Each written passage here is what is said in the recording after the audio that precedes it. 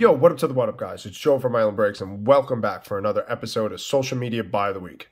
This week, just like maybe once or twice before, I'm actually going to do things a little differently.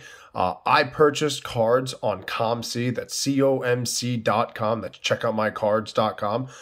They're a third-party reseller. I really enjoy using them, whether it's, purchasing or selling or even actually just looking up prices. It's just very entertaining and easy to use.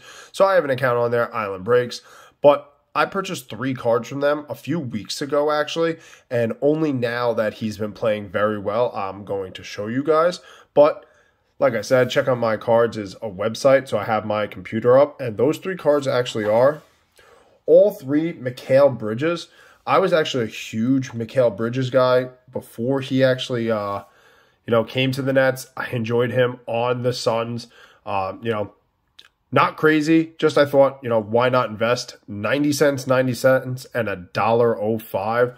That's 2 Optic rated rookies and the select base premier level. I just thought for, what is it, $1.90, $1.85 to have 3 Mikal Bridges, who's now on the Nets, like I said, just great. I purchased them $217, and I guess this guy accepted the offer $218, 4:48 a.m.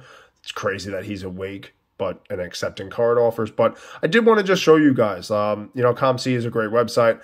I have actually made a few videos of me sending their cards away to get graded. Probably actually going to send these directly from COMC to CSG. They do have that capability now, which is awesome because I am a big COMC and CSG guy.